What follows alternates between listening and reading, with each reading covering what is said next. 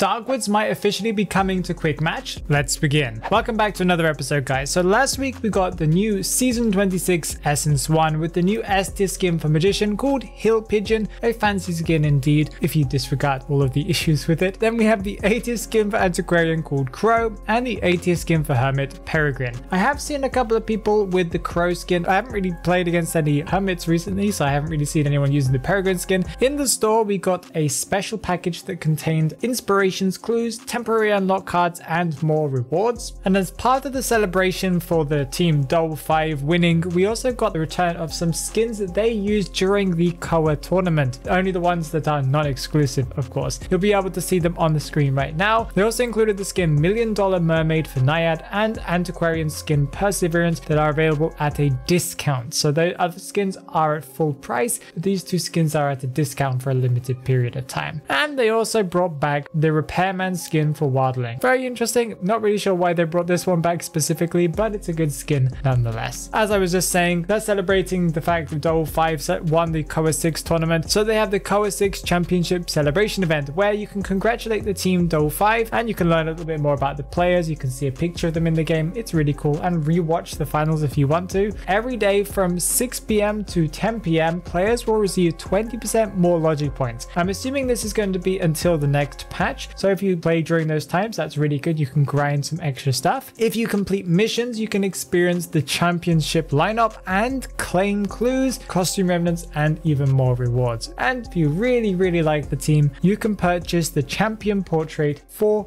100 clues. A minor change they added to the game as well that is actually quite big for some people is they increased the limit for how many match recordings you can have. Originally it was apparently 50 that you could save. Now it's 200. It's crazy. Absolutely crazy. What's coming out this week? Let's have a look. Let's talk about the things that are confirmed to be coming out this week. We are getting 2 character days. First of all, we're getting the character day for Undead on the 18th. This is going to be his 2nd character day, I believe. And the character day for Gamekeeper. This is going to be like his 3rd or his 4th character day already. Kind of crazy. It's going to definitely be his 4th, maybe even more. I'm not really sure. We're also getting the end of the Kamati Moon Part 2 crossover, although we are getting Part 3 coming up in June, I believe. So we don't have to wait too long to be able to get these skins back again. It is a good crossover, and these skins are really worth getting if you really want to spend some money in the game. We're also getting, not exactly in the game, but relevant to the game, on May 20th, we're getting a special event or an announcement on YouTube and Twitch and stuff like that from Netease themselves. It's during the Netease Connect event. According to the leaks, they're going to reveal the new crossover Angels of Death, supposed to be coming at the end of this month. Possibly it's going to be the next essence that we get. So they're going to probably reveal some skins that are going to come out for that and what's going to happen during this event. So they've kept it pretty much under wraps for such a long time. They're also going to talk about what's coming for the rest of 2023. So that might also include some gameplay of the new Survivor or something else, maybe the Ashes of Memory Part 2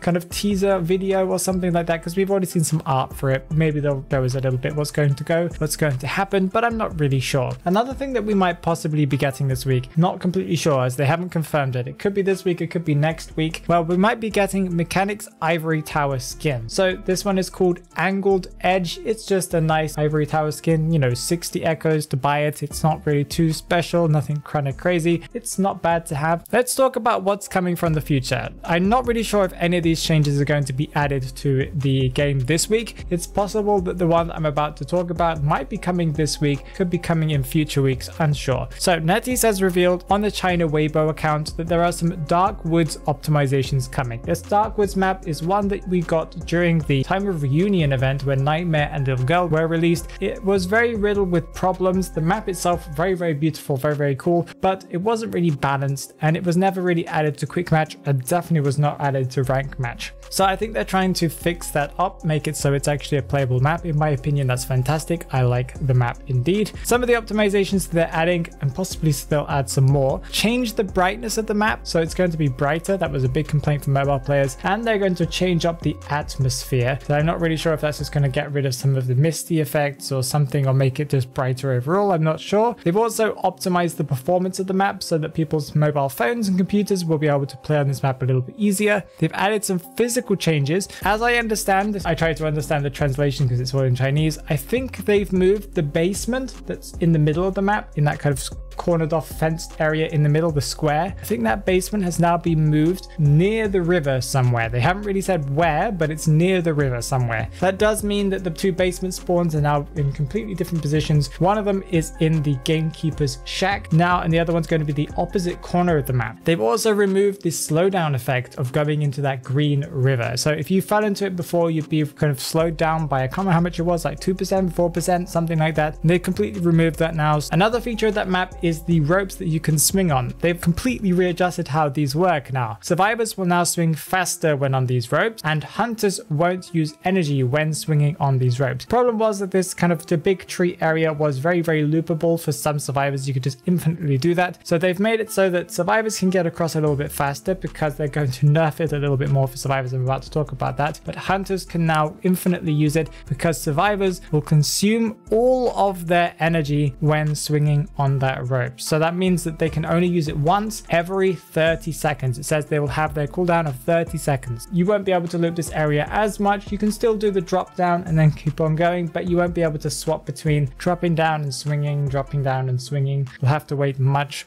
longer. Hunters, on the other hand, will be able to do this and deal with multiple survivors that are going different directions, for example. Another change to the swing is that if survivors or hunters are interrupted in the swinging animation, that means they're kind of halfway through their swing and they get stunned or something. I don't really know how that would work. Well, they will now teleport to the start or the end of the rope swing. Also sad to see, but they've removed those traps that are around the maps. The traps would reveal whoever stepped on them. If it was a hunter, it would reveal them. If they were a survivor, they'd also be revealed. And if you play Gamekeeper, those traps would actually become your Gamekeeper traps and would trap survivors. So that's not going to be a feature of the map at all. I do understand that from a gameplay perspective, but I really like those little touches in the game that made it feel more like it was Gamekeeper's forest, you know? But okay, fair enough. Something else they mentioned after they mentioned the Darkwoods optimization is they're adding a new setting for quick chat. Unsure what they mean by quick chat. I'm not sure if they mean the messages that pop up. Quick chat new setting. When turned on, players can now see the bubble of teammates speaking faster. And this is enabled by default now in the settings, so you can turn it off if you want to. Does this mean that you'll be able to send your quick match messages a little bit faster? I'm not really sure how that works. Or maybe it's just something that the China server has and we don't have it anyway. I don't really know what it is at all. They've also revealed to us a small event that should be coming in the future. This is something that I think we've had in previous years before, but I don't really remember too much about it because it was only a tiny mini event that they gave us. I can't even remember when it was. We're getting the 520 Gamer Love Day or Game Love Day. I'm not really sure how it's translated. And during this event, there's, as far as I know, probably going to be one major reward and maybe some clues and fragments. They haven't really announced that, but if you complete missions, you'll be able to receive a special portrait called